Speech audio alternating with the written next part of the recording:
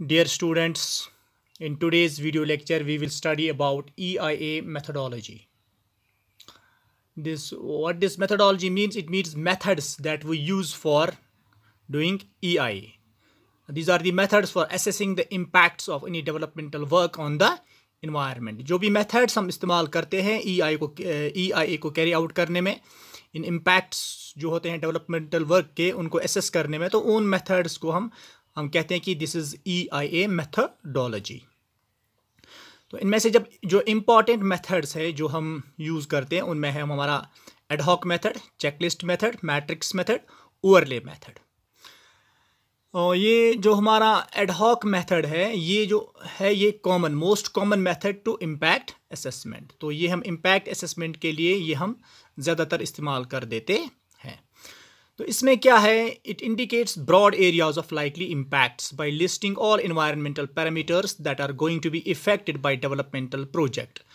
तो ये जो हमारा मेथड है इसमें हम तमाम तरह के जो एनवायरमेंटल पैरामीटर्स है तो उनको हम लेते हैं कि इनको क्या इफ़ेक्ट पड़ता है इस डेवलपमेंटल प्रोजेक्ट से. तो इसमें हम we see the broad area. तो ब्रॉड एरिया मतलब इसमें हम इन्वायरमेंट के बेशतर जो ये पैरामीटर्स होते हैं उनको हम कंसीडर करते हैं. तो दीज एरियाज में B they are wild life, हमारी endangered species, exotic species, grazing, natural drainage, ground water, and we have noise there, we have air quality and so many other parameters. These are involved in this ad hoc method. We see the various likely impacts that are going to be caused on these areas. And then we have next method, that is checklist method. And in this method environmental factors are listed in a structural format. But no guidance is provided that how to measure and interpret environmental parameters. So here we form a sort of checklist, checklist in the form of a structural format. So here factors are listed. And then we have matrix method. And this matrix method, it provides a framework of interactions or different activities of a project with potential environment impacts caused by them. So here we have a framework. We take environmental impacts and the developmental activities, we take them in a coordinate system.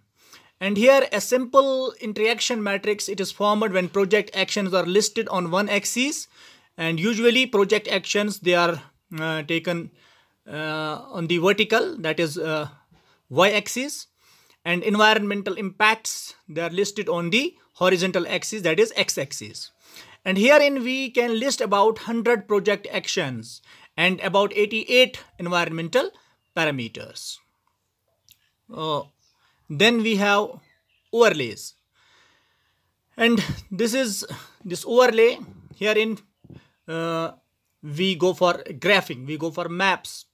This method, it depends upon a set of maps of a project's area, environmental characteristics covering physical, social, and ecological and aesthetic aspects. And it enables separate mapping of critical environmental features at same scale as project site plan. And example here, we have wetlands, steep slopes, soils, floodplains, bedrock, outcrops, wildlife habitats. All these parameters we see here through mapping. And in past old techniques, how maps were designed, here in transparent plastic in different colors was used for mapping. But nowadays we have GIS, a modern technique of the same activity. It is done using computer software, hardware, data and skilled people. This we call GIS, Geographic Information System. So these are the techniques that we use to carry out environmental impact assessment. And this is all about these methods that we use to carry out EIA.